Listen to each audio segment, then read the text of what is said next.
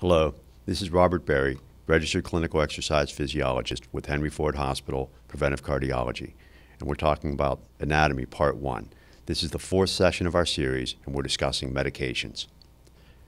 Medications for coronary artery disease decrease the risk of blood clots, lower your cholesterol or blood pressure, and decrease your chances of having a heart attack.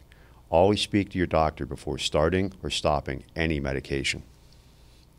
Common medications include beta blockers, which lower the heart rate and allow the heart to beat with less force. Commonly used to treat high blood pressure, angina, and some arrhythmias, they also help prevent repeat heart attacks.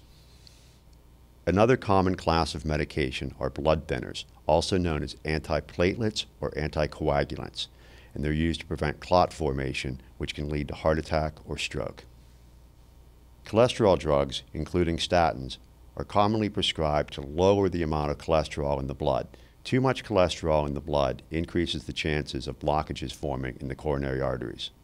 This concludes our session on medications. We hope you found the entire Anatomy Part 1 series helpful in continuing your heart-smart journey. Thanks for listening.